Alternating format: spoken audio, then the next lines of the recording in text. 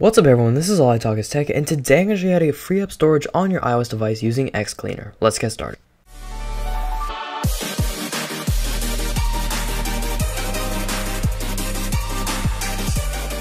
Okay, so the first thing you're going to want to do is click the link in the description and go ahead and tap on the download button. So from here you're going to get a pop-up on your iOS device. Go ahead and tap on install, and then from here you're going to see Xcleaner is installing on your iOS device. So if it doesn't open, just go to settings, general, scroll all the way down until you see profiles and device management, and go ahead and tap on this profile and then tap on trust.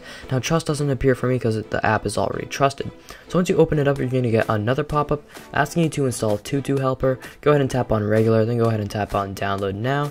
And then this app you will need just so the app will actually open. So once you do have that, you can go ahead and open up the app, and then from here you can go ahead and tap on start, and this will clear cache files on your iOS device. But just note, if you have like maybe 1 megabyte available, this app can free up to like 2 to 8 gigs. It's insane. This app can free up so much, but if you have like 1 megabyte used on your iDevice, it won't clear much. So depending on how much storage you have will be the effect this app has. So that's gonna be about it for today. Thank you so much for watching. I got a bunch of really cool videos coming out, so stay tuned for those, and as always, peace.